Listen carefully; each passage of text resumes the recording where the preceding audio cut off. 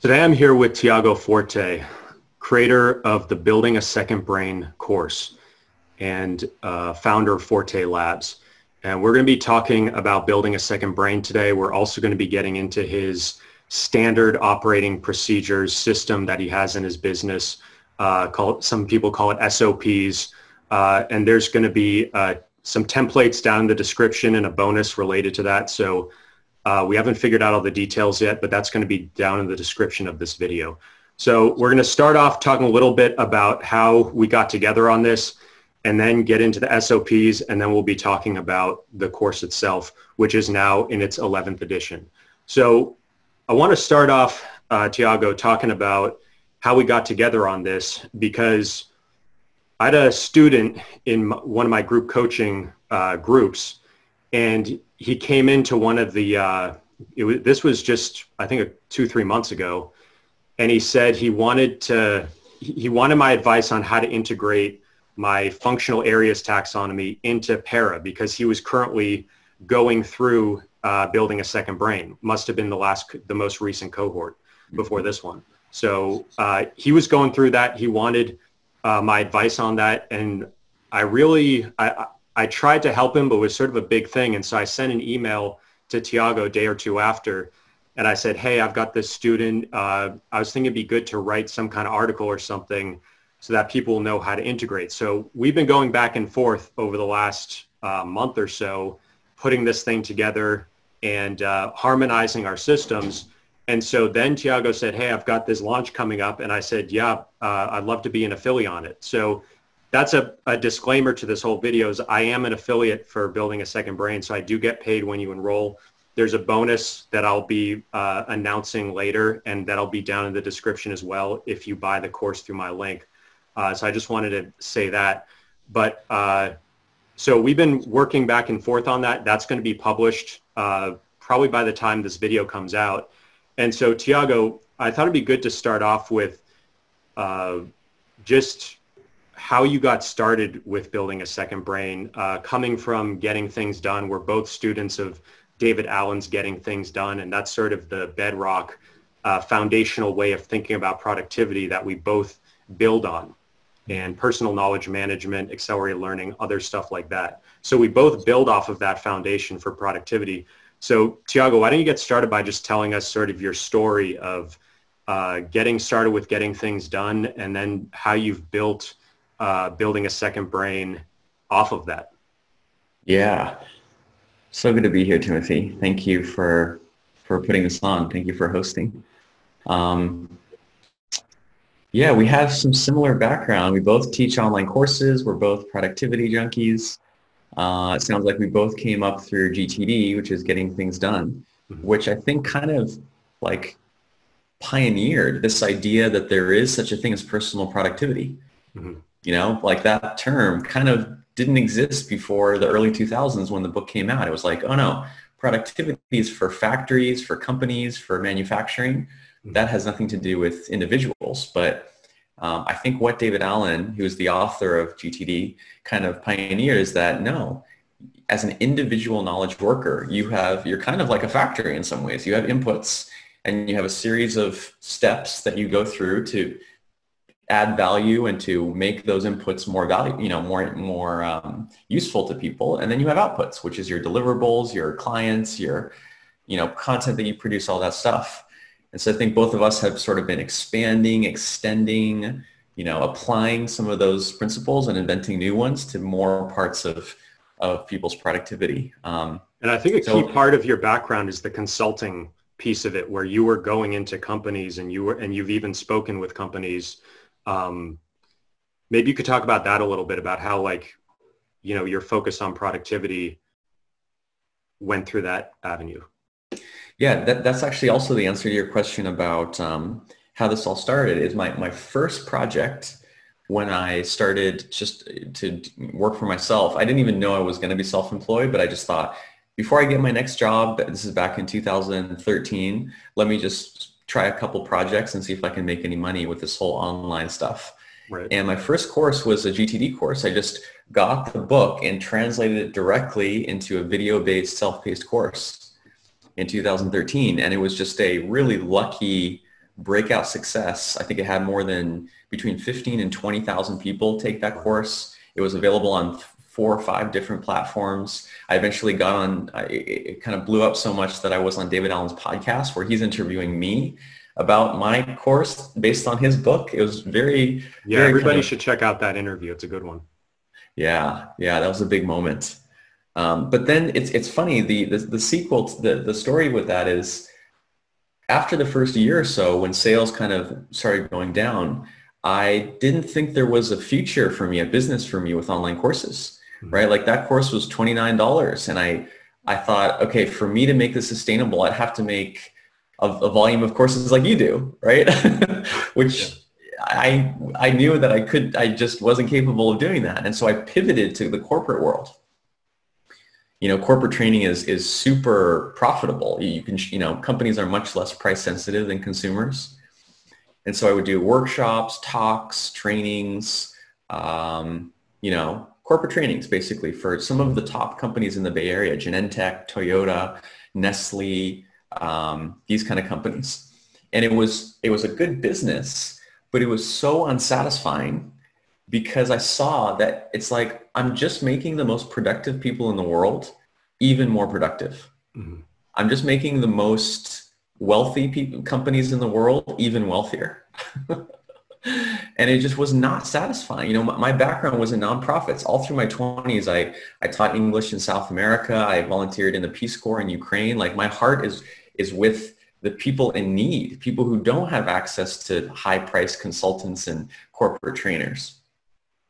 And so when I created Building a Second Brain, it was me returning to my roots, returning to online courses, except this time I thought, I looked at the biggest issue with self-paced courses, which is people tend to not finish them, right? I would hear constantly from the majority of my students that they couldn't find the time, couldn't find the discipline, couldn't make room for it.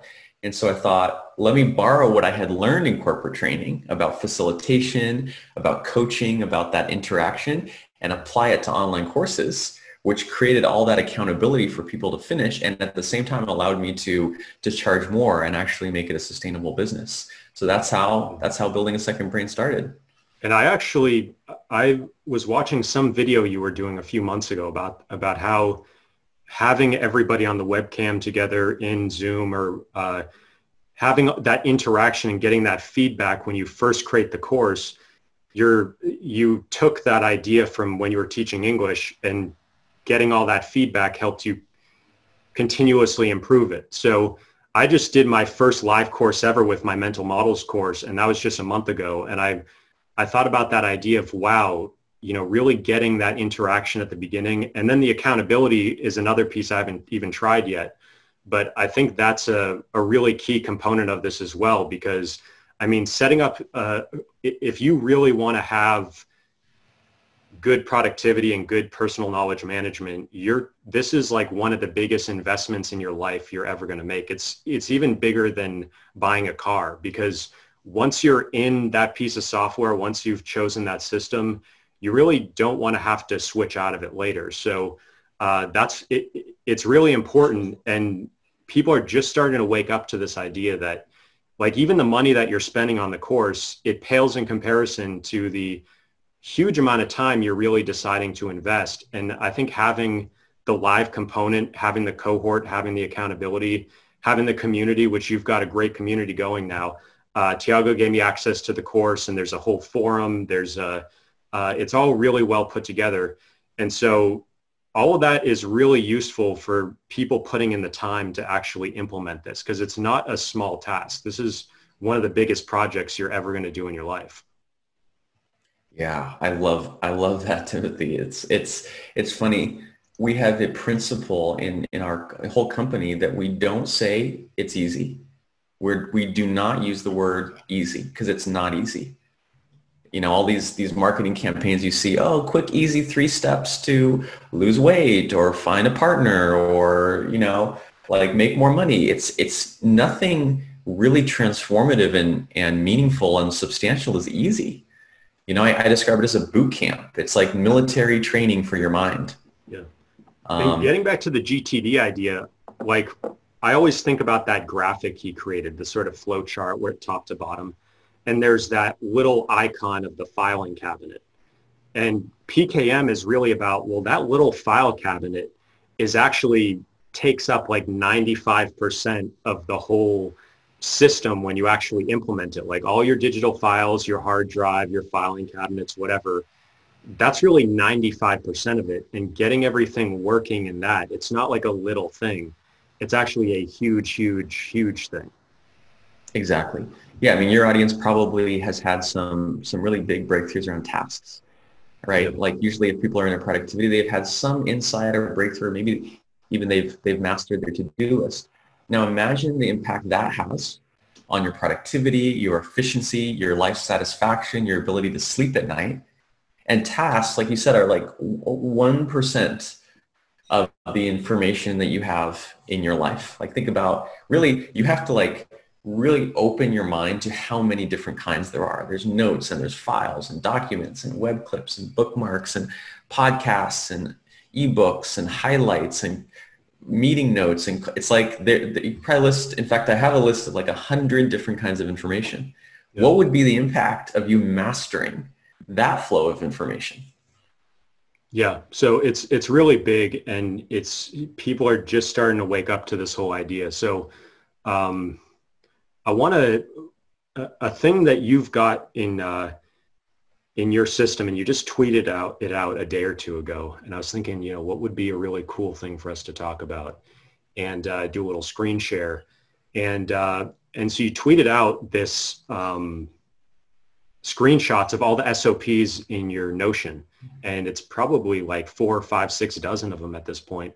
So I thought, so I sent you a WhatsApp. I said, hey, can you show us your SOP on how to create SOPs? It's like the perfect meta thing that I know my audience is going to like. So you're going to get that just for watching this video. It'll be in the description or something, how to get that. And there may be a few other things that we give out as well.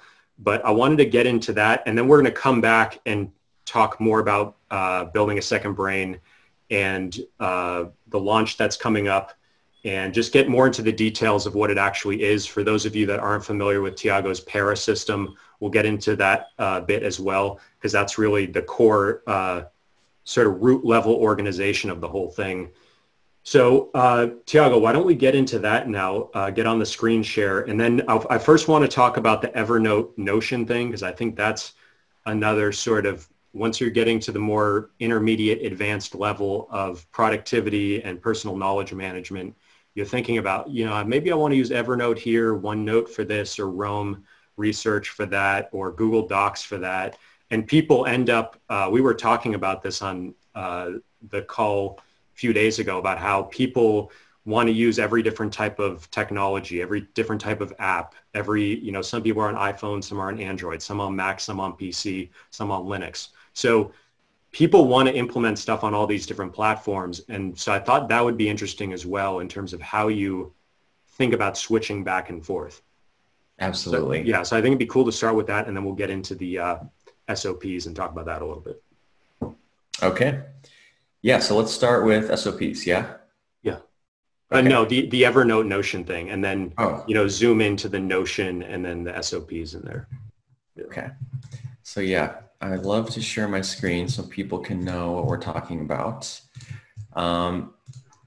This is my Evernote. This isn't a sample account, demo account. I always share with no cleaning up. It's like when someone visits your house, you like clean your house so that they think you're actually, a clean person. I don't do any of that. This is the real environment that I'm working in every single day. And for me, the really clear distinction is just Evernote is my personal knowledge base, my personal second brain, and Notion is for the team. We have a team of 10 people that we work with to deliver all our courses. And so you see here, it's highly informal. I'd say that's the defining difference. For my personal system, I don't need headings, tables, strict templates. I don't need to be consistent. Almost every note is like this. It's kind of just a messy image thrown in with some email addresses, with some just comments, quotes, links, just kind of all thrown together. And because I both created it and will be retrieving it, that's all I need. I have all the context just because it's me, right? So when you're doing your planning, like your weekly planning or whatever, is that integrated into Evernote at all, or how does that work? So the thing I use for that is a little sticky note. Okay. And I just published a very comprehensive with demo videos and everything guide to my weekly review, which you can find on my blog if you're interested. Yeah, I'll put a link to that. I remember reading that about it. It was about a month or two ago, but it's very good. So I recommend checking it out. Totally. And even that's probably the most structured thing I do. You know, it's a 5-part checklist that I do religiously once to twice a week. Even that is not that formal. Yeah. It's not that structured. It's just these 5 items. It takes me maybe 20 minutes. Okay, so you're in. Part of what I was thinking about is like, do you sort of block off your working in terms of a 9 to 5, and then during that 9 to 5, it's what am I going to do during the 5 days of the week, let's say, and then when you're not, like, how do you manage the planning of your personal life versus planning of your, like, does all your business stuff go into Google Calendar? You know, how does that work? Definitely. I have some principles. Okay. I wouldn't say I stick exactly to a 9 to 5, but I got married last year and we're expecting our first child, a son, in just about 10 weeks. Nice. And so I can feel the reality field around me slowly, like kind of forcing me to be more normal and to keep more normal hours, which is a good thing, right? Yeah. And so I do try to stick, it's probably more like 8 to 6 or something. Okay. And then in each day, I have a pretty consistent structure, which is morning is creative work. Mm-hmm. It's really the only time I can do kind of deep work, focused work, because my mind is just clear. I have high energy. And then all afternoon is calls with the team, with clients, with contractors, consultants. And so each day kind of has a tick-tock. The tick is the morning creative work, and the talk is all my calls and meetings. Yeah, it's funny because we never talked about this before, but I'm the same way. Like, I don't schedule any calls in the morning, and then that's when I do my deep reading, my deep work, just creative, whatever. So that's interesting that's how that just organically came together like that. Yeah, I think it makes a lot of sense for a lot of people. Mm-hmm. And then for calendars, everything goes on the calendar. One reason I got into all this stuff, the systems, task managers, calendars, digital notes, is that I have an awful memory. I have the worst memory. Like, I can't remember things from like 5 minutes ago. Right. So I don't even try. I don't even try anymore. I've outsourced my memory as much as possible to these software programs. So if it's not on the calendar, like I have my mom sends me calendar invites, because if she's not on my calendar, it will just pass by and I won't even remember that we're supposed to have a phone call. Yeah. And then I divide, let's see if I can show that. I divide it between red is work and blue is personal. So cool. I can kind of turn one off and just see work stuff, or I can turn the other one off. So let's see. Evernote we can get more into how I use Evernote, but it's completely personal, which makes sense for a different reason, which is Evernote is not good for collaboration, right? Like if 2 people are looking, you can share a note, sure. But if 2 people try to edit it at the same time, it locks it, right? It's not like Google Docs that you can just go in there and both edit. It's almost anti-collaboration, which for my personal stuff is fine, right? So it's interesting here how you do have, like, a lot of your personal projects here are business related projects. So how do you transfer those over? Yeah. So for me, I think you're referring to this right here, right? Yeah. So I'm extremely project centric. There's a whole unit in my course about my way of thinking of projects and why they're so important. And so this is really, it's like my dashboard of every open project that I'm working on at any given time. Okay. And it's also the primary way that I organize my knowledge. But, Timothy, I think you have a more clear separation, but to me, there's no difference between personal and business projects. Yeah. I've never been to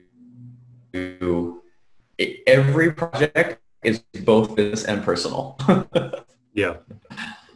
So I have them together. I have them completely mixed. Yeah. So all of those details, I mean, some of it you eventually need to transfer over to share with your team, right? So there's some handoff at some point where maybe the manuscript or maybe some outline you do of BSAB 11, like that gets sent to somebody on your team and then they do something with it. So then it would move over to Notion. Yeah. Okay. So you mean the transfer over to the team? Yeah. Yeah. That definitely is a stark transition. And for that we use Notion. Yeah. We have a shared workspace which we call Forte Labs, which is our company, Forte Labs HQ. Mm-hmm. And the cool thing here is I'm the least knowledgeable Notion user in our company. And I love it that way. I love it because I don't feel the responsibility to, like, if something's wrong, to fix it or to make it better. It's like my personal assistant, Bethany, she is the master of SOPs, which we're going to get into in a minute. This is more than 100 SOPs that we use to run our business. Wow. And then we have pages, sort of master pages for each of our main courses, which is Building a Second Brain, Rite of Passage, and The Art of Accomplishment. And these are each one of these pages is managed by the course manager that runs that course. So these would be, with your para system, these look more like they're functional areas, at least most of them, rather than projects. Yes.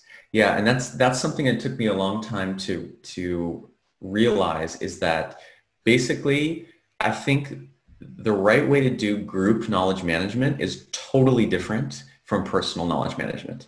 Okay. I think they're in many ways opposites. So like for Building a Second Brain, we have people come in and say, oh, I don't really care about my own notes, but I want to manage like my team. And I say, Building a Second Brain is about personal. I'm not going to promise anything beyond that. It is about your personal organization, your files, your notes. Okay. And actually you can use Notion for that too. So you don't have to use the same Evernote and Notion split as I do. Many people use Notion as their personal knowledge management hub, but you just have to make that decision.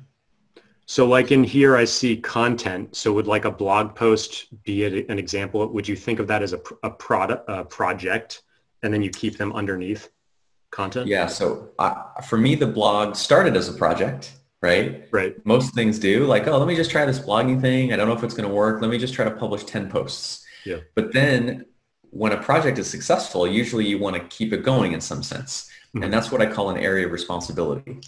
So like, this is actually a great example too. This is our content workflow. This is like our content calendar. And it's so funny because this started off as on my personal side. It started off in Evernote because it was just me. Right. But then once I wanted my assistant to help me, right, to proofread, to set up posts in WordPress, to post something to Facebook, then I had to move all of that from Evernote to Notion. And so this is one of the pages that I use the most. Basically, each column is a stage of the publication process, right? So ideas is just like, oh, I should just write a post on X. It's just like random ideas. Then I start collecting notes. Then they become outlines, then drafts. Then these are all the completed posts. Then I send them to my newsletter. I send them to my paying members, post it on social media, and then the archive is everything that's done. Yeah, so that's actually a good little plug there for Praxis. That's your, I think it's your monthly paid newsletter where people get a fair amount of your stuff is in that. So that's another key thing that people should check out if they want to learn more about, because there's a lot of stuff in the course, but your most up-to-date thoughts, a lot of it and sort of cutting edge stuff goes through Praxis. Yes. Yeah. You can think of it like Praxis is like, it's like the laboratory. It's like I'm writing and thinking and exploring every kind of aspect of productivity and beyond you can imagine. What goes in the course is like what I've figured out, right? Like this is the right way. This is my recommendation. At that stage is when it becomes something that I teach. So yeah, that is they're very highly related, of course, but Praxis is much more exploratory and divergent, whereas the course is more like how to. So with these SOPs, would you consider them a resource? Yeah. Okay.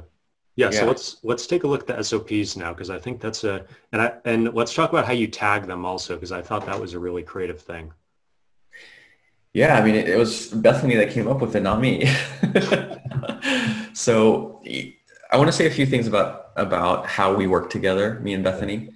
I think personal assistants are an absolutely game-changing milestone in your professional life. Yep. I cannot say enough about it. It's like I hired Bethany maybe about 8 months ago. And when I hired her, part of the I used a personal assistant matchmaking service called Great Assistant, which I highly recommend. Hmm. And they forced me to do homework because they needed me to do certain things before hiring them. And one of them was list 10 tasks that you can delegate and Yep. you're not allowed to move forward. And I had trouble coming up with 10. I was like, I had to really think, oh no, I need to do that. I need to do that. I need to do, like, I had trouble coming up with 10. And now 8 months later, there's over 100 things that Bethany does instead of me. Yeah. And I would say just ballpark, I probably spent at least 80% less time on administrative tasks, which I hate. Probably 60 to 70% less time on email. All the customer service emails. So when someone just emails me through my website, go to Bethany. Like I don't even see those. My email volume is probably 70% less. Wow. And then even creative work, I can do faster because the 20% of it that can be done by someone else is what she does. So it's a big game changer. But here's the thing. You can't hire a personal assistant to fix you, right? Yeah. They won't come in and help you figure stuff out and get you organized. In fact, they will just magnify what you're already doing. So if you have a good task manager, they will have a good task manager. If you define your projects, they will have clear projects. Goals. They're just a magnification of you. Yeah. So what I found is creating this list you see in front of you was only possible because I had already started the process of externalizing my thoughts, right? I already had Evernote notes. They might have been messy, but I could share them with Bethany and say, here's how I do this. And then she would go through and organize it, structure it, and make it into an SOP. So that's sort of my word of warning is you have to figure it, personal knowledge management, out for yourself to a certain level before you can actually get help. Yeah. Yeah. And it's almost kind of like learning how to program you have to think about what are the instructions, what are the steps, and what are all the little details that are tacit to you. You really need to you need to surface all that and turn it into an SOP. So exactly. You have to change the way you think. yeah. So I had Bethany just before this call send me 3 of the SOPs she uses the most. So this is what you see when you just click any of these items. This is just looking at it in the web view. Okay. And you can see we actually keep it really simple. Most of the fields are empty. You know, there's who it was created by, who was the owner, when it was created, when it was updated. But besides that, it's just it's a checklist. Yeah, right? I want to give people a little context if they haven't used Notion. The reason why there's all these fields at the top is because it's basically treats, at least this is my understanding of it, it treats the content, which is these lines of text, log into member, full, etc. It treats that as actually just a single cell in a row of a spreadsheet. And then these other things like created, last updated, created by, owner, those are other columns in the spreadsheet. And so you set that up, and the way it's displaying it is vertical, but it's really, my understanding is the way they store the information is as a row in a spreadsheet. And so that's part of what makes Notion so powerful, is that it's sort of got a different architecture underneath that allows you to do some really cool things. Totally. That's it. Yeah. You can see the same data in different ways. You can see it in a table view, in a Kanban board view, in a document view, in a calendar view, without changing the data. The data stays the same. You don't copy paste, you don't duplicate, you just change the view. Yeah, and I think that it also makes it more scalable, where if you have a company and it's going to continue to be growing and more people working together on stuff, that's where you can run into some of these issues with OneNote or Evernote, where stuff that'll work when it's just you it's going to be a little bit more tough once you get more and more people involved. Exactly. Yeah, I would even go further and say the very same things that make, personal notes apps powerful make them flawed when it comes to your team. Like, right? What's an example, or can you detail that out a little bit? Yeah, so like with Evernote, the fact that it's freeform. You create a new Evernote note and you just have a blank canvas. This works great for you personally, right? You just start writing. Whereas in Notion, you have fields, right? Which are essential because it tells you what that data is, right? Think if you didn't have these labels on the left, these are tags. This is the video. This is the property. This is what it's related to. If you just had this column, some new employee or some colleague would be like, they'd have to come and ask you, what is this? What is this? Like, you'd have to explain all the stuff. Yeah. So I think there's a general principle of the more people involved, the more structure there has to be. Yeah. But the fewer people involved, the less structure you want. Yeah.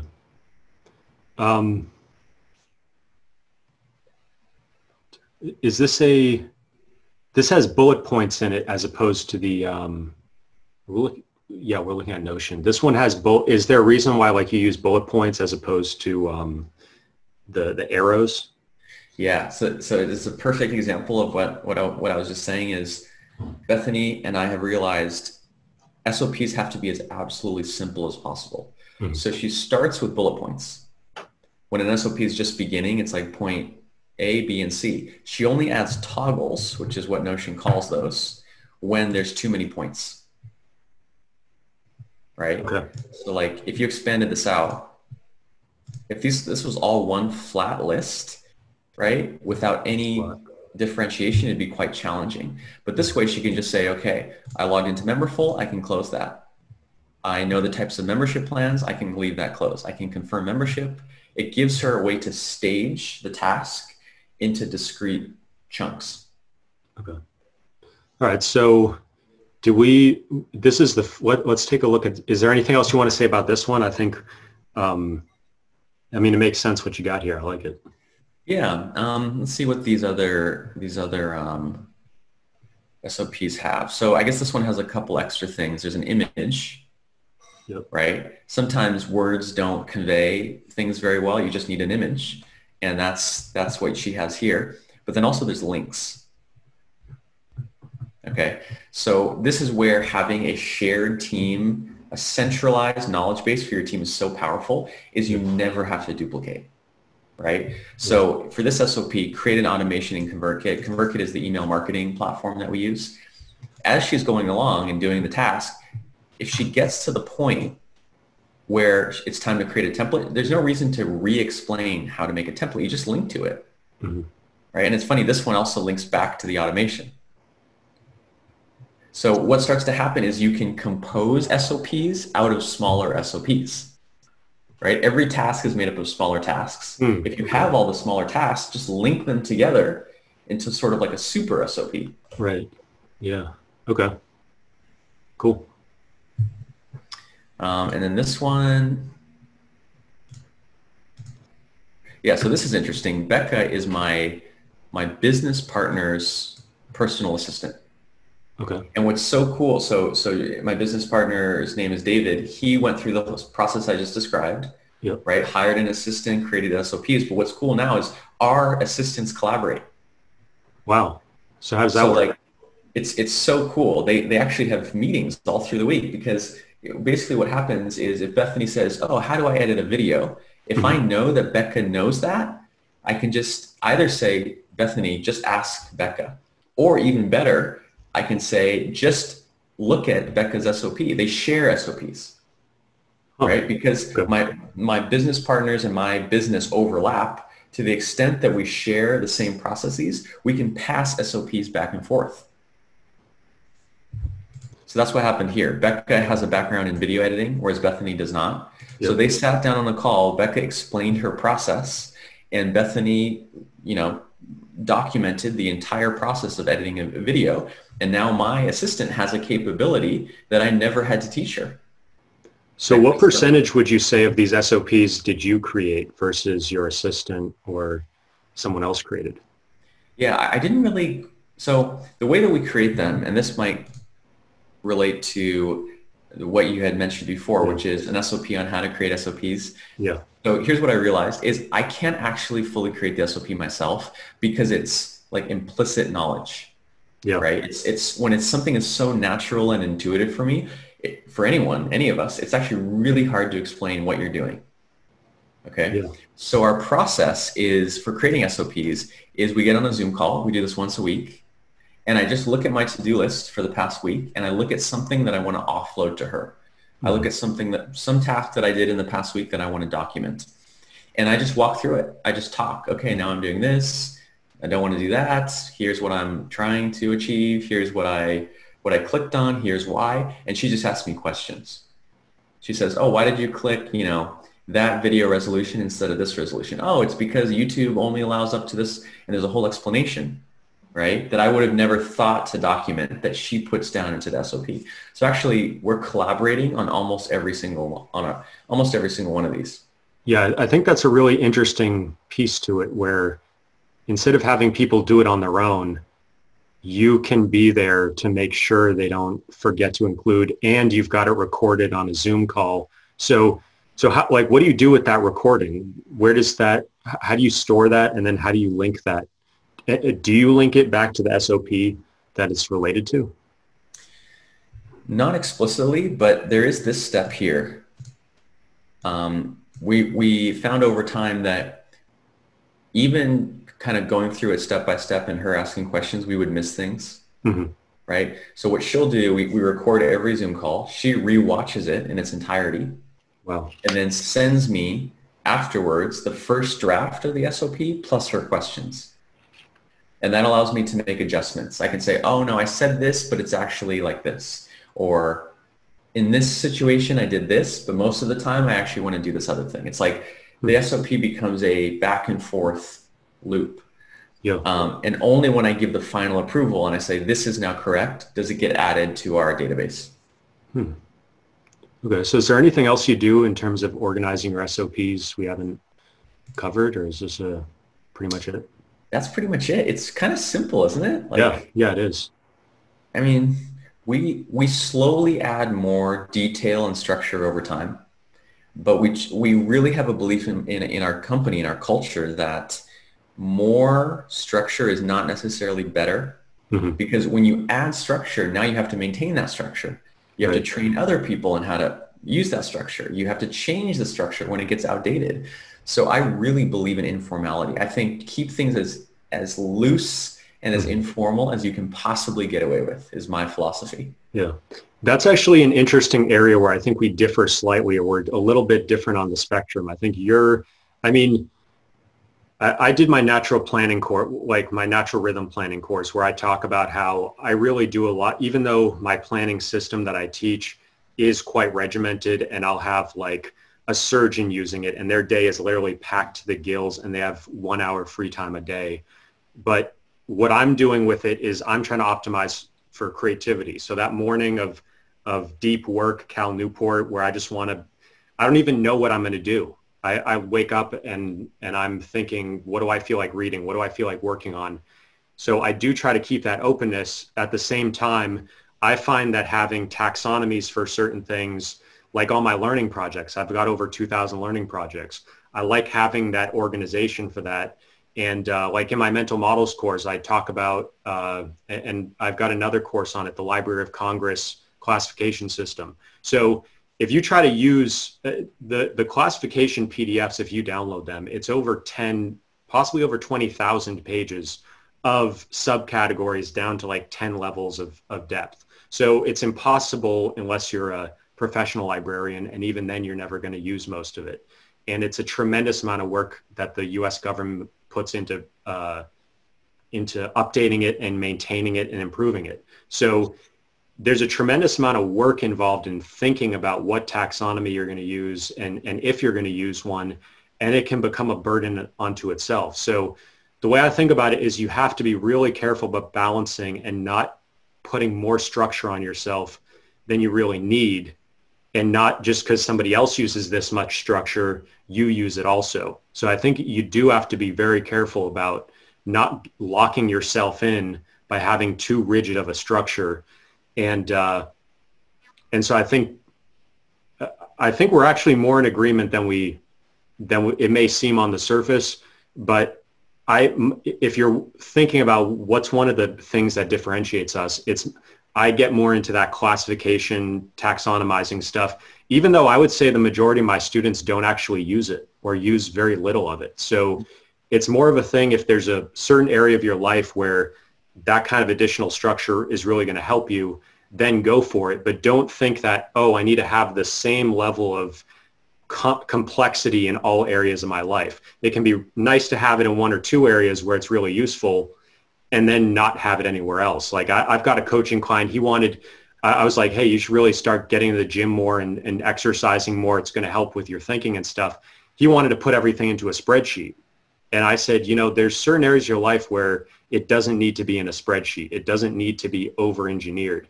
And so I think finding that balance of when should it be over-engineered or under-engineered, or just, it's really about finding the right fit for each area of your life. Totally. That right balance. Totally. Yeah, you pointed to some great insights there, which is usually people have a certain level of organization that they stick to across their entire life. It's sort of like a fixed point. Yep. But actually, like you pointed out, there's some areas of your life that you benefit from being more structured. Yep. So it's good to have that as an option, as a capability that you can deploy. But then there's other parts that need less structure, even seasons. There's seasons of your life where you want to revel in the uncertainty and the chaos, and it's nice to be able to do that. And then other times you need to, if you have a health condition, that you need to manage medications and surgeries, you don't really want to be loose and chaotic, and you want to be more controlled. But if you're, I don't know, playing with your kids, you don't really want to do that on a spreadsheet. It's really about having the maximum range rather than picking one kind of fixed point on the spectrum. Yeah. And I thought your wife Lauren's article on feminine productivity had some really interesting, I think that came out within the last month.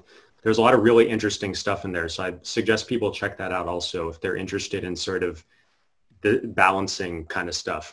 But I think it'd be good to get into building a second brain now and start with talking about para, and then just sort of the story of, I think you told a bit of the story of how it came into being, but maybe flesh that out a little bit more. And then I really want to get into like how it's improved over these last 10 cohorts, because I think it's really critical, how much it's just improved time after time. And there's all these alumni now. So there's a lot of stuff there. And why don't you just, sort of take it away? Yeah. Yeah, it's really my focus, our flagship product. It's my life's work so far. We've been teaching this course for a little over 3.5 years now.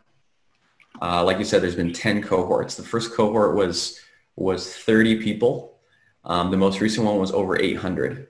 Mm-hmm. So it's grown tremendously in size. And as part of that, we've had to and been excited to create new ways of learning that don't rely on me as directly.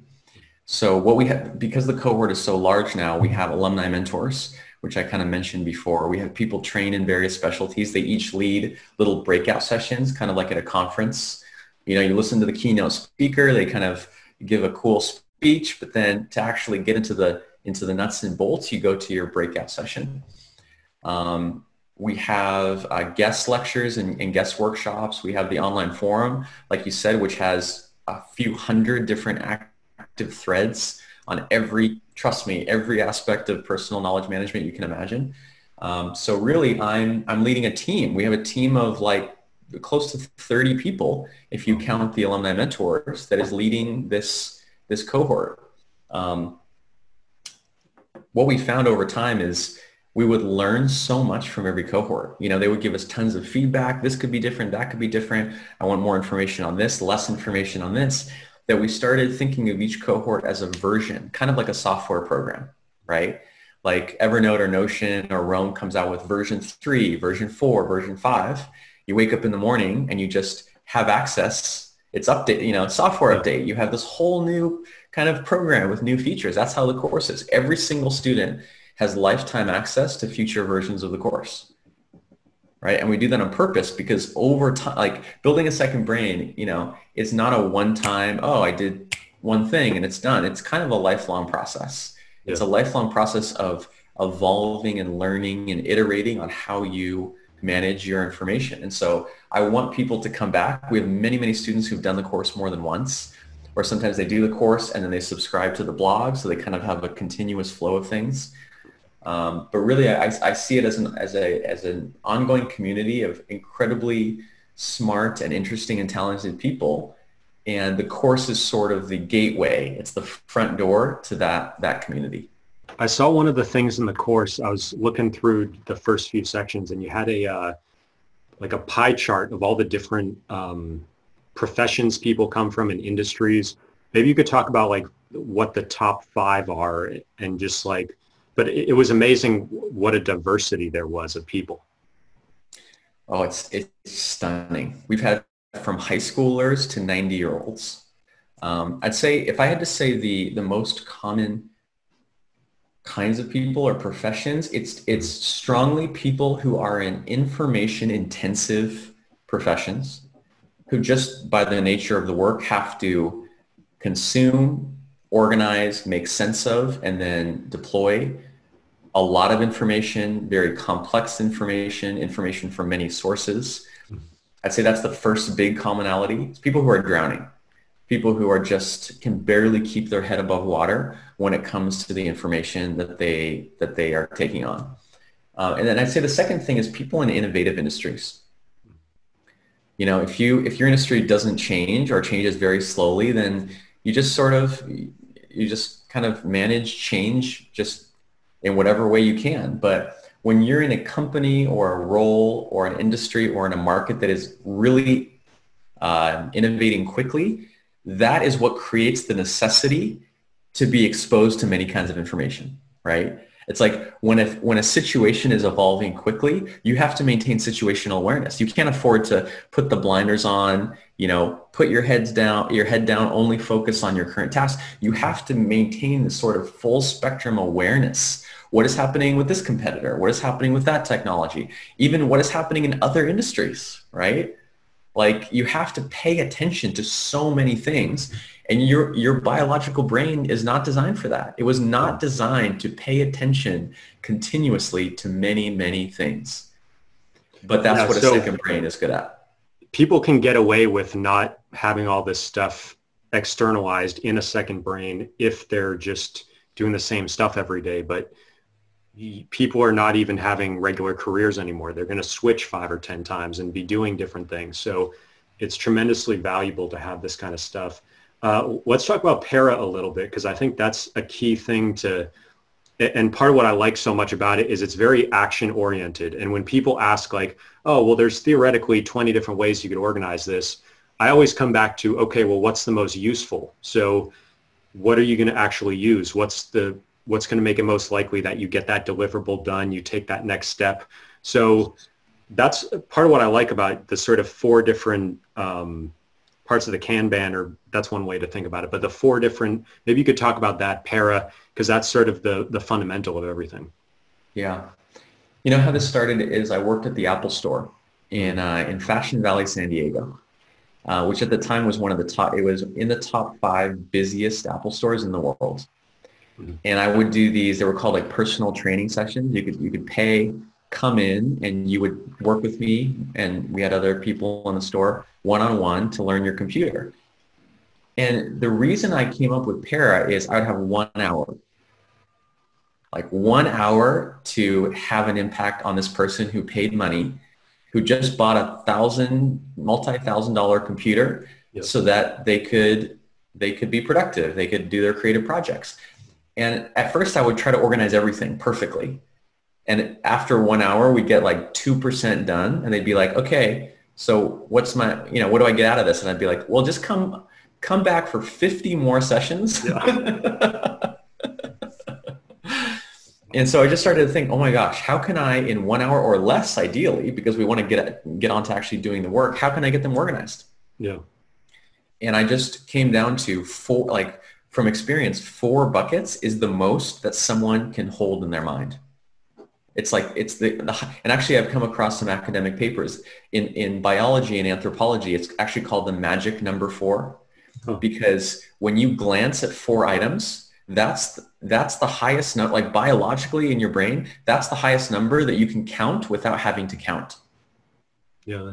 I was just talking to my dad about something kind of related to this. There's some mathematical thing where it's impossible to space 5 points on a sphere equally distant from each other. And so there's something about like space and time or the 3-dimensional plane or something where it's just, I don't know. If anybody knows anything more about that, leave a comment or something. But yeah, I do.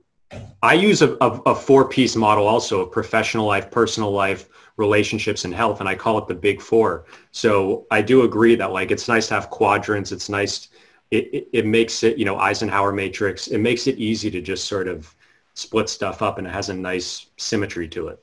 Yeah, and I've noticed people try to create a 5th category all the time. They go, oh, I need a new one for habits, for systems, for goals. Right. Almost every time, a few months later, they come back and it's broken down. 5 is it's hilarious. 4 is enough. 5 is too many. Yeah. Okay, so it's projects, areas, which I call functional areas, but it's the same thing. Projects, areas, resources, and then archives. So why don't you just give like a quick definition of each of those? Sure. It's really very straightforward. Projects are any goal that you're working toward that has a beginning and an end. Mm-hmm. Areas are ongoing responsibilities that continue indefinitely. Resources are just useful things that don't fit in the previous 2 categories. Knowledge, checklists, research, web pages, anything that could potentially be useful. Like your bookshelf, your all that stuff. Yes, you can think of it like your personal encyclopedia, your knowledge library, your repository of interesting research, any of those. Mm-hmm. And then archives is simply anything from the previous 3 categories that is no longer active. So yeah, with digital information, there's really no reason to ever delete anything. Yep. Right? As long as, here's the caveat, as long as you can hide it completely out of sight where it's never going to clutter your workspace, then you should keep it. So that's the archive. Yeah, it's sort of like you put stuff in your attic, your basement, storage unit. It's sort of the equivalent of that, but informationally. And this is the subject that I wrote this article on and that we worked back and forth on, of how I integrate the taxonomy and the learning project stuff. So that'll be down in the description if you want to learn more about that. So let's talk. Is there anything else that's sort of changed as the cohorts have gone by, or anything else that's different about this version 11? And then what are the next steps people can take, and what's this whole launch that's coming up? Yeah, so for each cohort we do its own launch where we talk about what's new, what's different, what's changed. Mm-hmm. Each launch has a theme, which is a film. So this time around it's Inception. So like the architect, I think her name was Ariadne in the movie Inception. She was creating these worlds that people could inhabit. And that's kind of what we do with your second brain, is create like an information environment, an information architecture. And I'd say, so I guess a couple of details first. We have an enrollment window because this isn't a self-paced course. It's not just like anyone come in, as many people as you want. Like you're assigned to a group, you have an alumni mentor, you have to, sign up for certain sessions. So that's why we have a distinct enrollment window, which this time goes from August 17th to August 24th. So that's the only time that enrollment is actually open. And then the course actually kicks off August 31st and goes for 5 weeks until September 30th. So those are the details. If you just go to buildingasecondbrain.com, there's a form right there at the top of the page. If you submit your email address there, you're going to get all the details, all the dates, all the information you need. Mm-hmm. But basically, so if I had to point, we're actually completely redesigning the curriculum. We don't have time to get into that, but I have a wall over here with every little element of the course on a sticky note, and there's probably 100 sticky notes that we're completely reshaping and moving things around based on 3 years of feedback. So that it's going to flow easier. It's going to be simpler. It's going to correspond to how people actually learn. We're going to kind of rearrange a lot of stuff. But I'd say, Timothy, the biggest difference is when I started this course, Evernote was almost the only way to do personal knowledge management, in 2016. But like you were saying, this idea is going mainstream in a huge way. Like personal knowledge management 3 years ago, I didn't know anyone else that even knew that term. Yeah, it was now academic. You hear it like in the New York Times on big podcasts. It's crazy. The second brain is like, and I'm only a small part of that. I think that idea has been around for a long time. But through our surveying our audience, 3 apps have emerged as far and away the strongest contenders, which continue to be Evernote and then Notion and Roam. There's probably about a quarter of the whole student body that uses each of those apps. And then the last quarter is like 30 or 40 different other apps.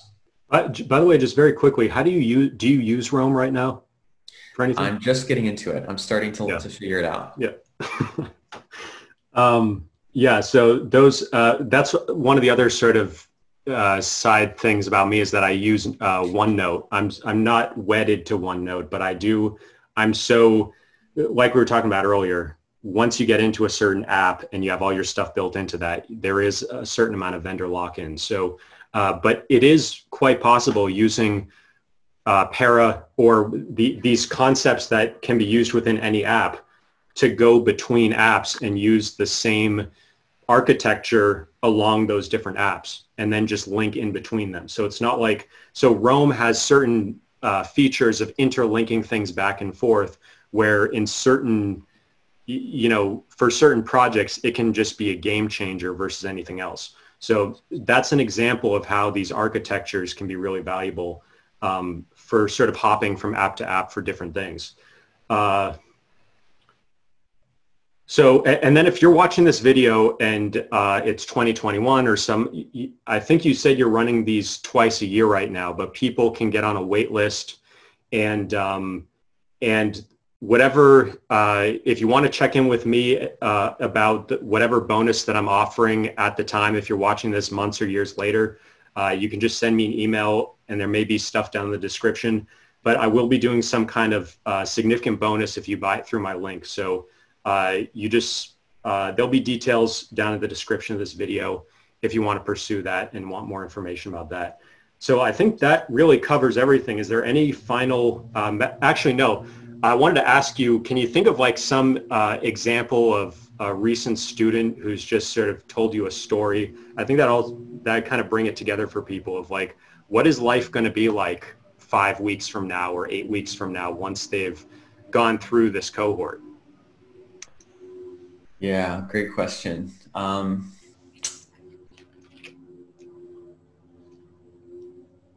Yeah, there's actually a testimonial video that we're going to be publishing soon.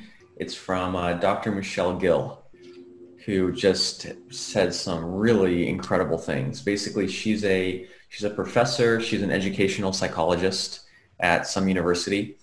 And she just talked about how, there's this it's like you can have an understanding of psychology and a really good understanding of psychology, but there's a certain level of practicality that is it is not academic, it's not theoretical, it's not really necessarily based on research.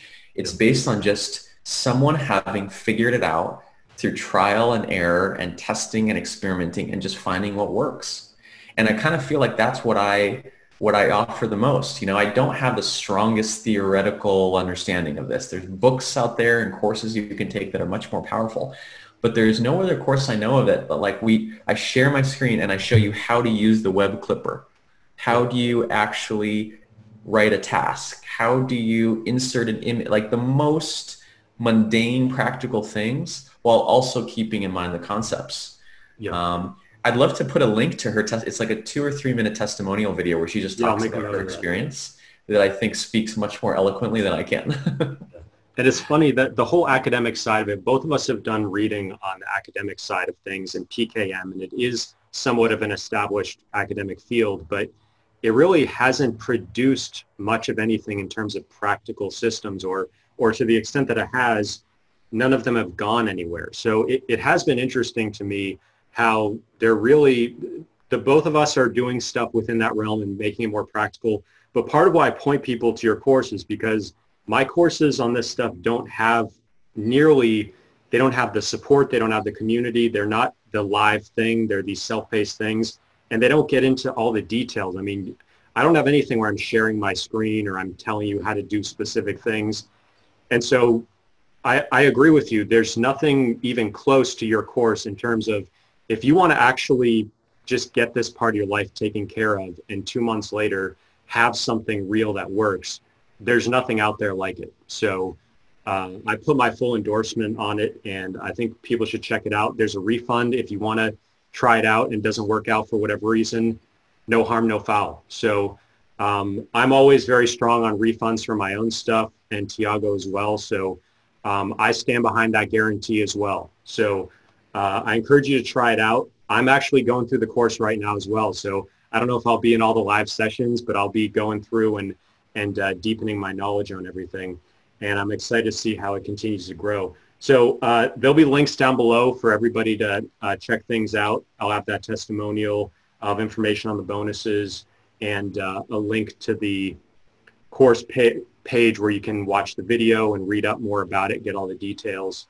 And your team, people can reach out to you and ask you questions. So absolutely. If they have any questions, you know, there's somebody you can actually talk to. You can hop on a call and ask questions and you know, get all the information you want. So and yeah, any final words, Tiago? Yeah, please just talk to us. We're not some faceless corporation. You know, the course manager, Will Mannon, is the friendliest human being on the planet. Yep. And he loves answering student emails. We're going to do Zoom Q&As where you can just ask. Like there's no secrets. We'll tell you what's going on behind the scenes. We'll tell you our thinking process. We'll do a live Q&A. We'll do a bunch of free events that you can come to and just get a taste of what is the kind of stuff we teach. Let's see. You can get on Twitter and social media. We have a very active Building a Second Brain Facebook group that's completely free that you can get in there and talk to graduates. Ask them. I love when people. There's a little bit of an audio lag. I don't know if you can hear me, but it just froze.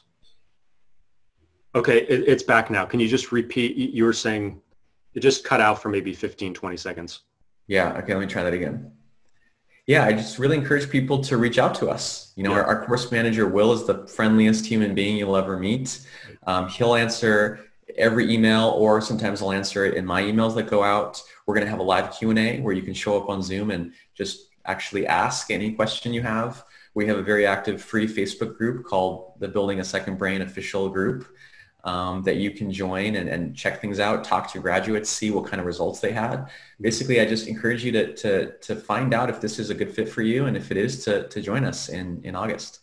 Yeah, and I recommend people check out Tiago's Twitter also, because I think you're the biggest Twitter in the PKM space by far. And I love just seeing all your tweets come in a couple times a day, and there's always good stuff there and good conversations too underneath. So yeah, Tiago, thanks again for coming on. And I encourage you all to check out the course and give it a try. So Tiago, thanks. And thank you so much, Timothy. Really appreciate it. Good to have you here.